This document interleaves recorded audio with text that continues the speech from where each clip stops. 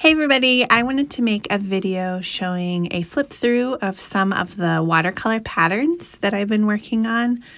I'm mostly doing this for myself just because I know I'm going to be cutting these up soon and I just want to keep track of what they look like for future reference, but hopefully these will inspire you to do some watercoloring of your own.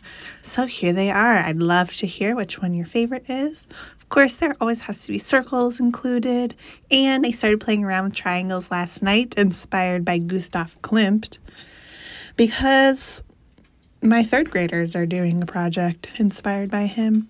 So I thought I would do some triangles. Here are these. It's like a new pattern that I've been doing that I'm really enjoying. Thinking about turning these into cards. And I've also been working in multiple sketchbooks. This is actually drawing paper that I'm using. That way I can paint a whole bunch of different ones all in the same session, because I don't have to turn the page. I can just get a new sketchbook to use.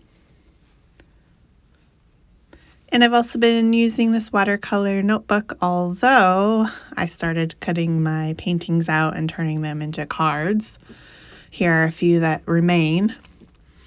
And here are the cards that I've turned my watercolors into.